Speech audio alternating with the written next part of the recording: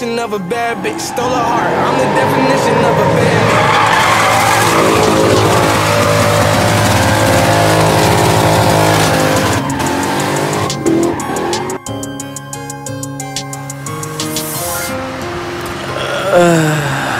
Subscribe to 500 James, you big chungus. Okay, recently I ordered these. It's a Zat Racing 1UZ, 3UZ aluminum pulley set. I guess it works for 2UZ as well.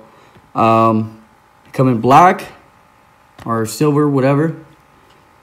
And you choose your options. All shade. It was about 250 bucks. And they all came in. They look nice. If you choose Meet Me right here, he'll send you a Slim Jim. That was fucking cool. So I'm about to install all of these. And I will weigh the difference of every pulley that I take off and install and see how much lighter it really is.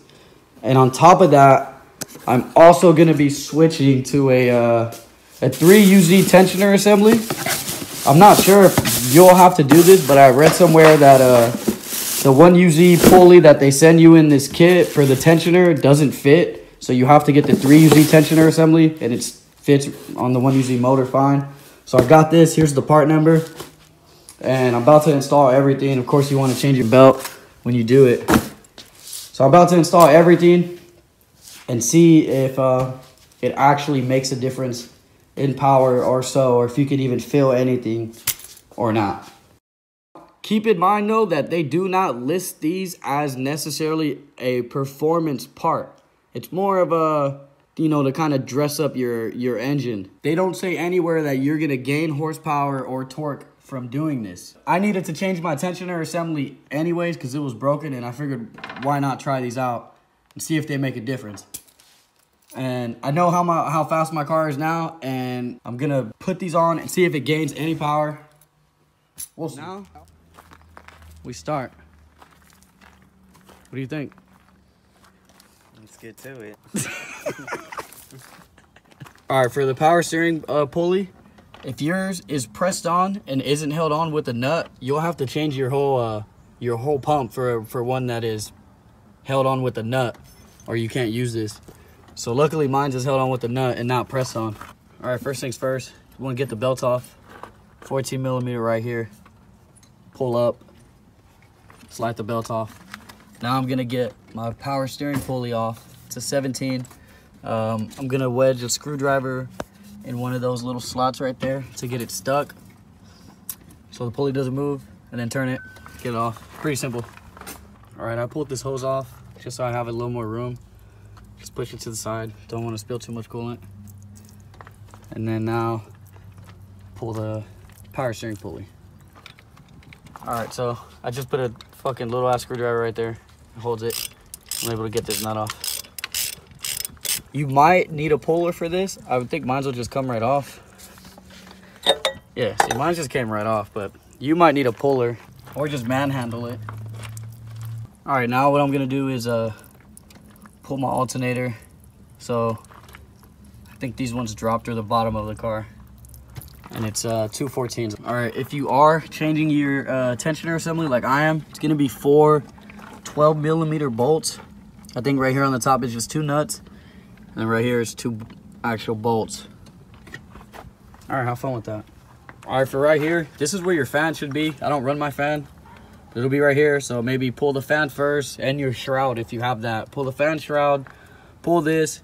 There'll be 4 12 millimeter bolts right here. You'll pull all of these with an open end wrench. This will slide right off, and this will slide right off. And that's this. So, power steering pump. Hey, this one was already here. You don't gotta worry about this one. That one? Yeah, this one's here. Okay. Don't ever interrupt me when I'm filming again. Just kidding. All right, so once you pull the power steering pulley and then the alternator, and then if you're doing the tensioner, you get these 4 bolts, and this just slides right out. I got this hose in the way because I didn't run this the right way. Yeah, this slides right out. Here you go.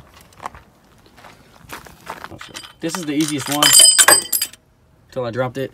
It's just a 14 millimeter. Comes right off. All right, now we're gonna start weighing shit. Right? All All right, I'm not sure if my scale is actually gonna be able to weigh all this shit, but I'll just do this one as an example. Too heavy for it. Pulley from Zat Racing. About 200 grams. Let's see if the power steering pulley. Hell no, that shit's heavy. Air from Zat Racing. About 290. So it's obviously getting lighter. It's obviously getting lighter because it's able to read these really light pulleys compared to these ones, which are heavy. I used to be a drug dealer, so I only have this scale. I wish I had something else. Oh, we could do this one, right? Here is the fan pulley. Air, of course, figured. And here's the Zat Racing fan pulley. 272. So I'm not sure exactly how much weight I'm actually losing, but we're losing weight. So here is the 1UZ tensioner compared to the 3UZ tensioner. They pretty much look identical, so I'm not sure if I needed to change or not. Okay, so now I got all the pulleys pulled. This is the 1UZ, 3UZ, and then the Zat Racing one. So we're gonna weigh them all. So these are cross-threaded, so you're gonna be tightening them to loosen them.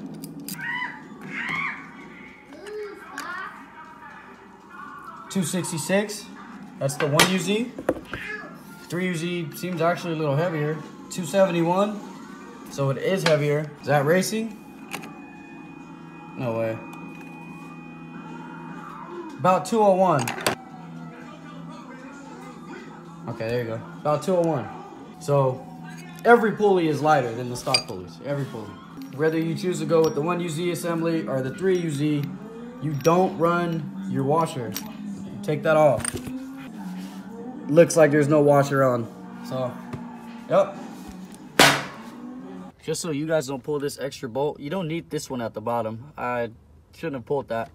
You just need that one, and then that's where your alternator mounts. So that bolt that holds your alternator on, that's the one you need to pull as well. So you don't need this very one at the bottom. I just pulled it because, well, I'm an idiot. All right, I got my tensioner pulley on the tensioner assembly with the Zat pulley on it. Now I'm gonna put this one on and this one on. I don't know if I ordered this one wrong when I put my car info in, but this one doesn't fit. So I'll DM Zat about that. See if we can make something happen. This is not a sponsored video. I just bought this to see how it is. That's why I'm making this video, so maybe if you guys don't want to waste your money on some shit that might not fit, or maybe if you guys do want to buy it and it makes a difference. We don't know yet. All right, well, I believe there's a special tool you need for this, but this is what we're gonna try to get it off. So we're gonna tighten it down with a C-clamp. I'm gonna have them hold it while I hit it with an impact. Hopefully that'll break it loose. I think it will. Well, that actually worked great. It just comes right off. C-clamp, easy, come right off. Here's the alternator pulley. Hopefully this shit fits. Yeah, that one fits. I was actually able to just like squeeze this really hard with my hand and then impact it. And I mean, that seems fine to me. I can throw the alternator back on now, and then we'll do the power steering pulley. And fortunately this one doesn't fit, and we're running into a little issue with the idler pulley, but we'll try to address that right now. All right, got that one on, got this one on. I know we'll be able to get the power steering pulley on. I think the only one we'll honestly have problems with is the idler, and this one didn't fit. So yeah, $250, not really sure if it was worth it. It's on you. For the power steering pump, it's gonna be the same process that you did to remove it. Just block it off with a screwdriver, tighten it up. All right, so for this one, the original power steering pulley will slide right on and off, but for this is how you get it seated on there if it doesn't seat on there. Put a open end over that and just slightly tap it with a hammer, and then it'll seat all the way in. Ours is already seated all the way in, but if it seems like it's not going in, that's why. That's all you have to do. So that fits, that fits, that fits. That doesn't fit, and on to the last one. All right, for the idler pulley, you're guaranteed not gonna use the washer because it seems like it'll just stop it. But as if you see, I have it tightened down, and I don't know if you can really tell, but it's wobbly. So I'm gonna attempt to fix that right now. All right, for the wobble on the idler pulley, to fix that, you just want to push this bearing towards where it says Zat Racing. So what I did was I put it face down like this. Well, I put a towel right here so I didn't scratch up anything. Put it face down, took the bolt, put it like this. I put a socket on this bolt and I just hammered the socket.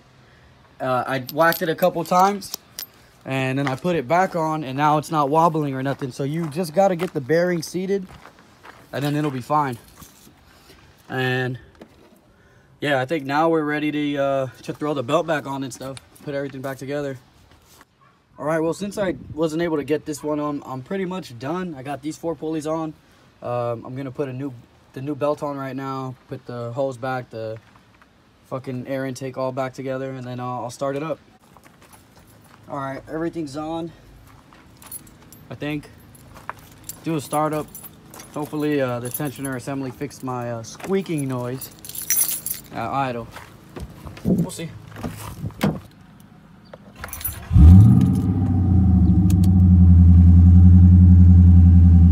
Let this bad boy warm up.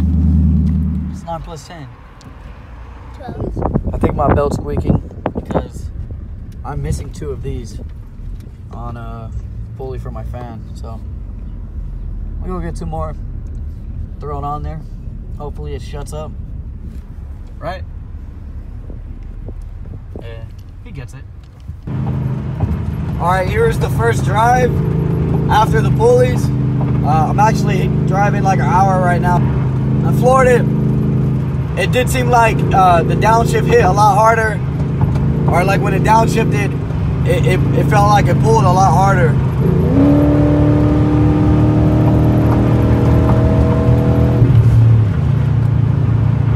So far for the first test, it seems like it actually did make a slight improvement. I think it was worth it.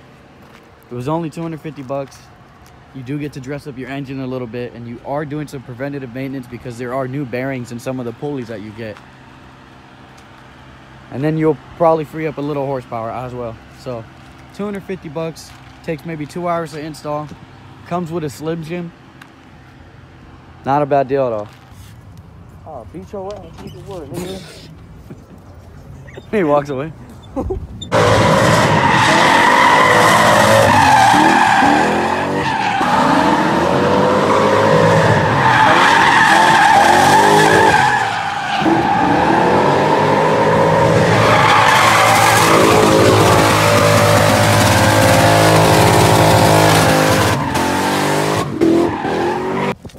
Alright, well, you guys seen the video of me swinging, even just driving through the gears when I downshift and floor it and shit, and swinging it, burnouts, everything. I do feel a little bit of a difference. Is it the most noticeable difference? No, but it's probably worth the money, you know, maybe just to get a little extra out of your car, especially if you plan on doing other mods to your car in the future. The pulleys will probably go a long way. So if you want to buy the pulleys, I'll leave the link in the description to the exact website I got mine. And thanks for watching. Anything to say? GSs are one-legging pieces of shit. If you're gonna get a GS and plan on doing donuts, what do you do for sure? Okay, well, I think that's pretty reasonable. Unless you're me and just have a driver mod. Peep my GS300 videos of me just going stupid with one-legging.